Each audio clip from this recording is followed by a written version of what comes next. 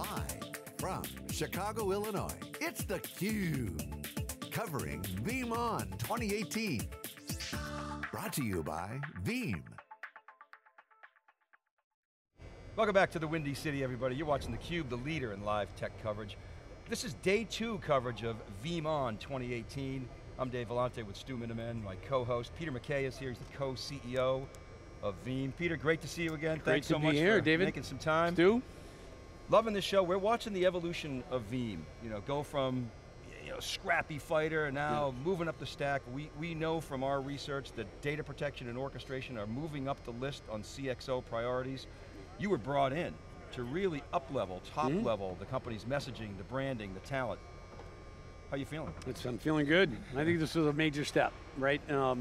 A lot of work kind of going into just really understanding the market. For me, at least, coming out of VMware and coming into kind of an availability market.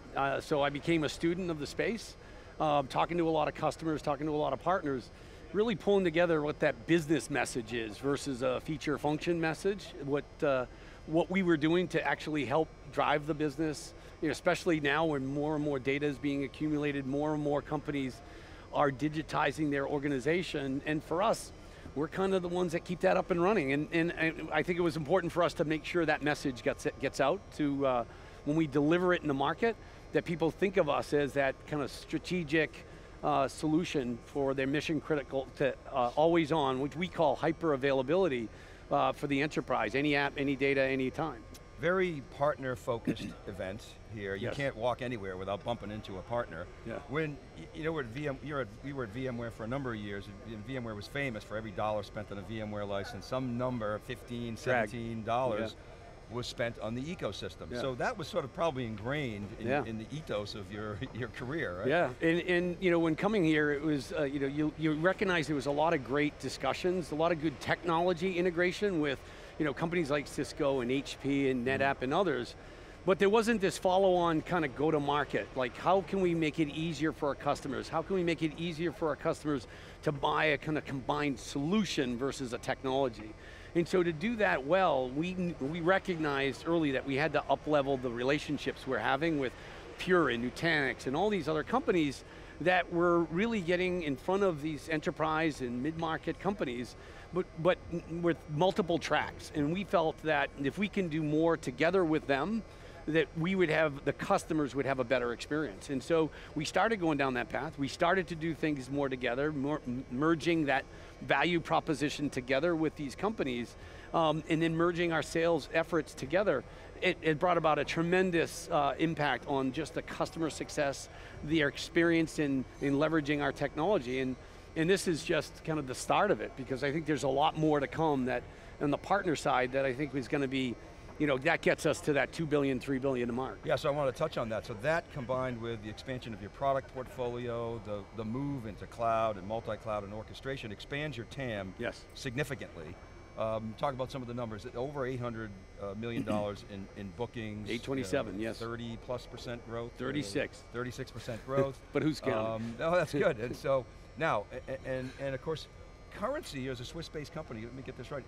Currency now is somewhat of a headwind for you guys, right? So you're blowing through that, or no? Do you guys hedge, or how do you? No, we're U.S. dollars. Everything's U.S. dollars. Okay, everything's U.S. dollars. So that's a tailwind then for you. That is. It is. I mean, it's look at we've always operated as a long-term software company, long-term sustainable. We don't have the quarterly. We're not public, right? So we don't have to hit targets and earnings along. And currency's going to go up and down at various times. Sometimes you're going to have the benefits, the tailwinds and headwinds. So for us, we just continue to make the right decisions based off of where we see what's the best interest of our customers, what's the best interest of our partners, and then let the dust settle. But you do pay attention to the months and the quarters internally. We do, well, we do, yes. Well, in large part because our ecosystem does, right? When you're selling with Cisco, you need to know when their quarter ends and when their year ends, right? Or Nutanix, because they're all motivated by those quarters. And I've always been in, for the most part, public companies that had that quarter. So we still operate that way, but the way we make decisions is based on what's the long-term best interest of our customers. And there's not that external 90-day shot clock, Stu, as we talked about. Yeah, so Peter, one of the things that's really interesting to look at your company, you're at 133 customers a day. That's 10,000 a quarter. Yeah.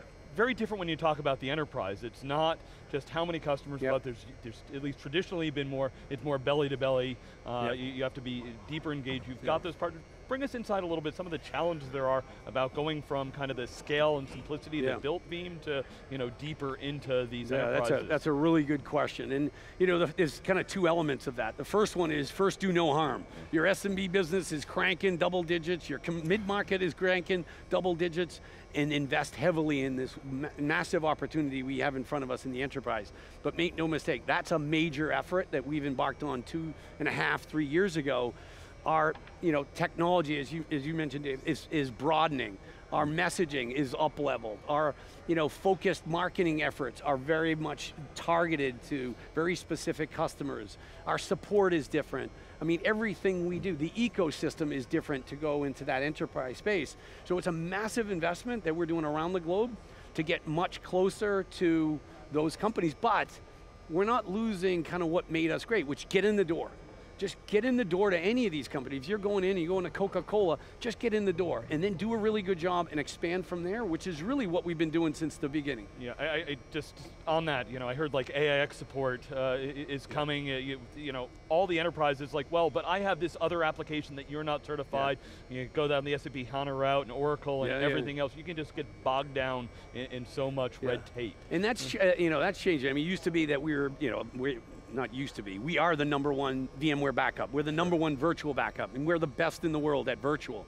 But and Ratmir would always say, we're just going to do virtual. Well, in the enterprise, that can't be, right? You need to be, obviously, virtual, cloud, because every conversation you're having is multi-cloud, right? And you need physical, because there's 10, 15, 20% of all these enterprises that are going to stay physical. And so for us, we needed to do that. Now we can do virtual, physical, and cloud for our enterprise customer, for everybody, but we see it more in the enterprise. When Veeam first started, it saw an opportunity to help with the virtualization problem. Backup had to change with virtualization. Veeam, right place, right time, right product, and right attitude. Boom. It was more straightforward than what's going on now. What's happening now, and I wonder if you could comment from our perspective, is there's a dichotomy between what the businesses expect in terms of the levels of data protection, the levels of orchestration and automation that exist, and what IT can deliver. And it seems like Veeam is trying to fill that gap, which says a couple things. It's jump ball, to use the basketball analogy, which we'll be talking about later. And the second thing is there's a lot of potential for customer churn, which is good news for you guys.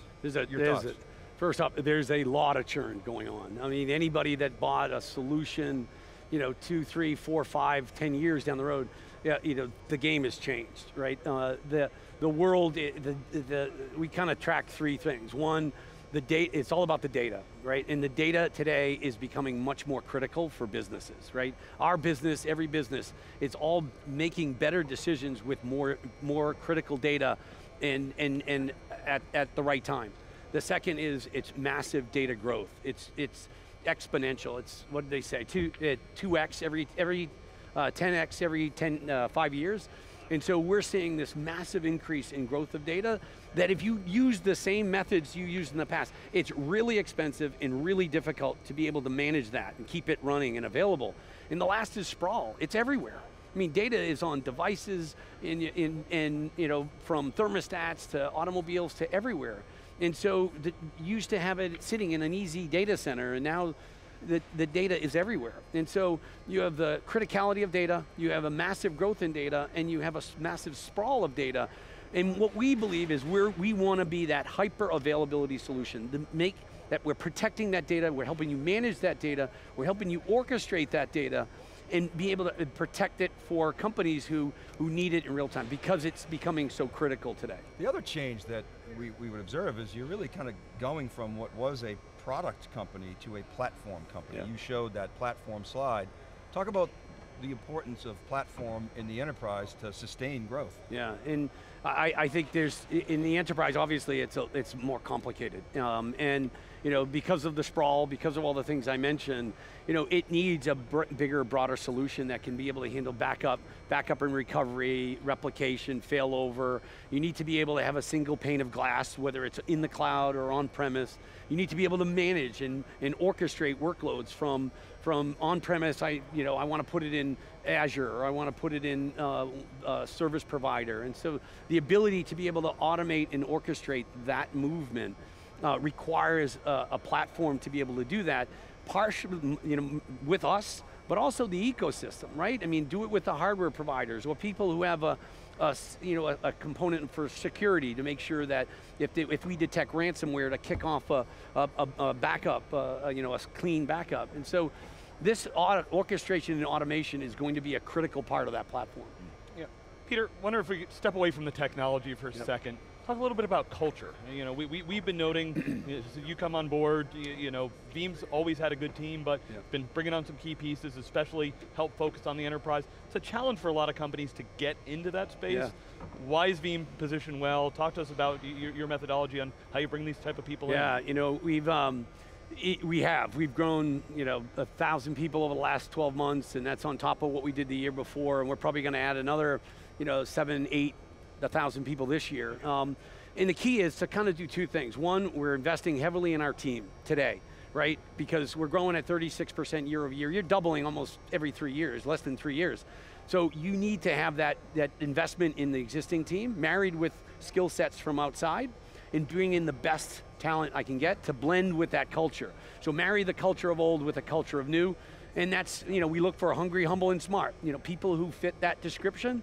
That's what we look for, that's what we check for when we're recruiting top talent, whether executive or a frontline sales rep or customer support. So, we only got a couple minutes. Yeah. Another got a question. If you were Robert Kraft, would you have traded Tom Brady? Oh, you saved that question. What do you think? We're going to chime in, Stu and I. If I was Robert Kraft, no, I would not have traded Tom Brady. Tom Brady has earned the right to plan his future with the Patriots. I think this needs to be a happy ending for Tom Brady, and I think it would be a happy ending for Robert Kraft.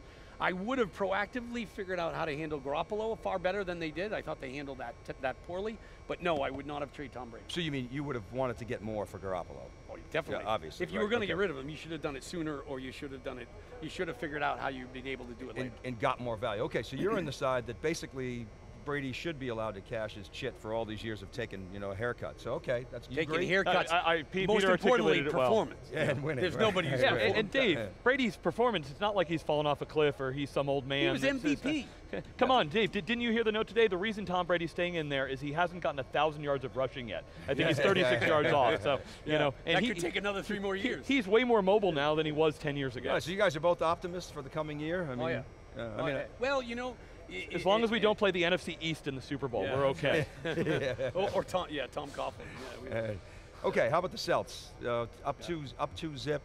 LeBron really, he showed up in the first quarter last night. I know you couldn't watch the game because you were hosting a bunch of different events, but do you think LeBron's going to come back at home, little home cooking? Yeah. Can the Celts make it to the finals? I think Brad Stevens has exposed the Cleveland Cavaliers for the team that they are, which is LeBron and a bunch of other guys. And so I think, yes, LeBron's going to have, he had 45 points, so it's like, we're waiting for him to break out. Yeah. He had 45 points, and they still lost. So I'm not so sure that you're going to see that massive resurgence. I think they'll get one game in Cleveland. I think the Celts will have one game, they'll win one game in Cleveland. I think you're right. I think Brad Stevens has exposed the supporting cast. Now, unfortunately, if the Celtics make it that far, the Warriors aren't going to be exposed because their supporting cast is pretty strong. But it'll be great to get there, to compete. There with your two top players are out. Right? What do you think? Gordon Hayward comes off the bench next year? Is your sixth man? Wow.